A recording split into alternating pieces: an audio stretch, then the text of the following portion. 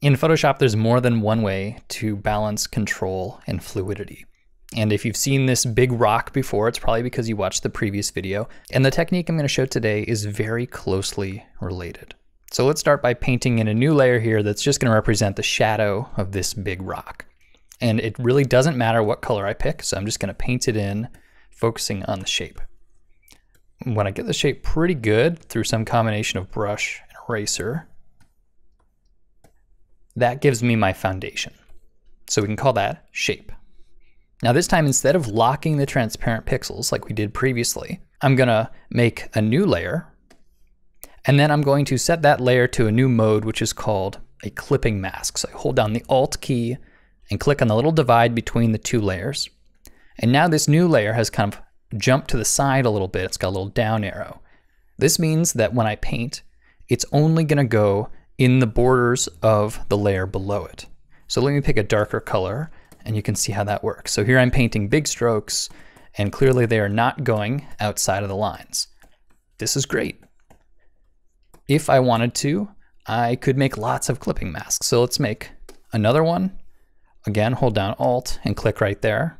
And now I can continue painting and I can do whatever colors I want. And they all are gonna stay inside the shape of this underlying layer. So let me make one above the rock. So I'll make a new layer, turn it into a clipping mask.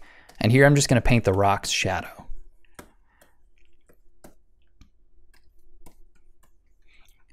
So immediately you might be thinking, okay, this looks exactly like lock transparent pixels. What's the difference? The negative is that here we have lots of extra layers, where locking transparent pixels gave me the same benefits, but it didn't have the extra clutter of all these extra layers. So that's one difference. Now on the positive side, these are individual layers. And so if I wanted to say refine the edge of the shadow, I could go to the eraser tool and I could start carving out this edge. So if you're used to using what I call temp layers or temporary layers, clipping masks are really nice because you can make big strokes and then carve away what you don't want.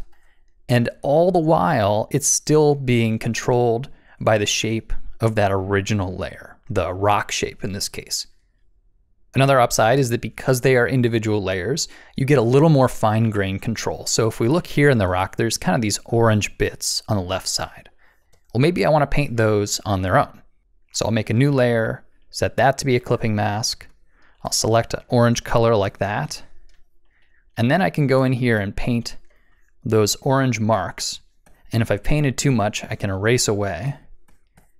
And that's because this is a separate layer. We can see here layer 7 is one of two clipping masks that are both on top of the big rock.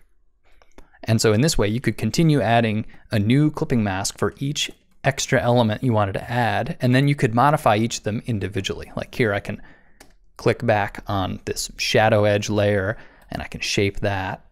And then if I wanted to change the overall silhouette shape, all I need to do is go down to the rock itself and I can erase away if I want to. And you can see that as I change the shape of that original rock, all of the clipping masks are also updating. Really, they just look down the layer stack until they see a normal layer or a non-clipping mask, and they'll use that layer as the shape boundary. And it doesn't need to be connected either. I could, for instance, add a little extra rock right here. And as long as it's on the same layer, even though there's a bit of airspace in between, all of these clipping masks will also paint on it, but not outside the lines. So you're essentially having one layer to determine the shape you want to paint inside of, and then the clipping masks above it allow you to paint within that shape. So which is better? Clipping masks or the previous example that I gave where you painted on single layers and just locked the transparent pixels? In my opinion, really the difference is just how much stuff happens in the layer palette. Clearly, as I add clipping masks here, I just get a taller layer stack. But with that taller layer stack comes finer control. So what I find myself doing in practice is looking for situations that are simple and quick. In those cases, I just lock transparent pixels. But that's kind of the quick and easy way. But if I want to do something that has a little more complexity, or that I need to be a little bit more careful with, or maybe has multiple components, Clipping masks are a great way to go.